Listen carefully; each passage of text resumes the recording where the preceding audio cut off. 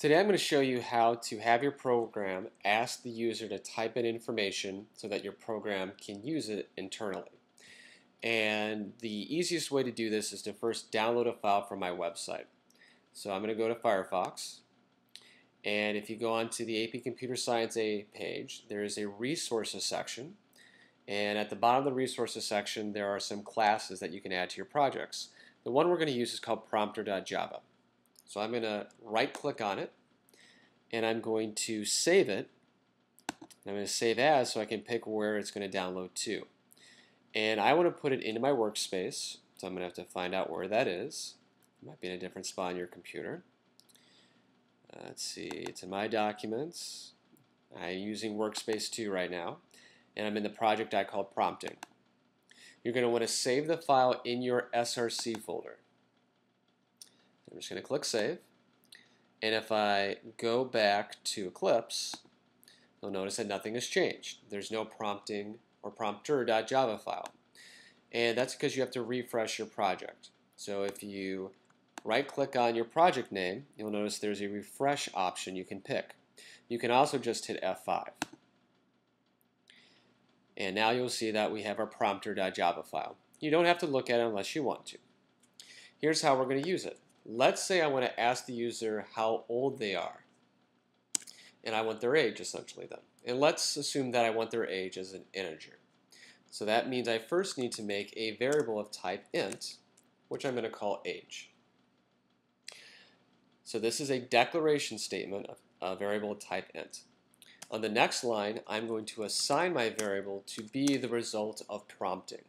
And the way you can prompt the user for some information is by typing in the name of the class, prompter, then using the dot operator. You can use a couple methods that are inside of that class. So we could prompt for a number, an integer. We could prompt for a letter or a character. We could prompt for a decimal or a number or a double number. Or we could prompt for a message or a string. For our problem, we want to prompt for an integer, so I will select that one.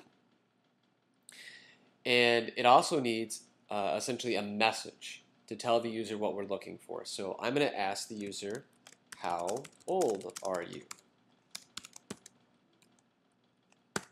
And to finish off that statement, make sure you put a semicolon at the end. To demonstrate what this has done, I'm now going to make another variable to hold how many months they are old. So I'm going to make a months variable, declarative type int because it's the first time I'm using that variable. I'm going to assign it to be the age variable times 12. So this is an initialization statement. I'm not just declaring that it's a months variable as of type int, I'm also assigning it at the same time. And to see that this has actually worked, I'm now going to do a printout statement. So system.out.println, and I'm going to put months within the parentheses. And if all goes well, it should say how many months old I am. So I'm now going to run it. I want to save, sure. Should click that so it always saves. And it's going to ask me how old am I. And let's see. Tell the truth, I guess. I'm 30. And you can see in the console, it prints out 360 because 30 times 12 is 360. So this is the most basic example of prompting for an input and then printing out the result of that prompt.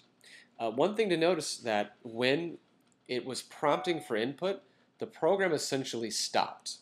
It was waiting at this line until the user typed in something, and once that data was typed in, then it moved down and did this calculation with the months variable. So this is a line of code that causes your program to block, where it stops and waits for some information to be put into it, and then it continues with the rest of the program.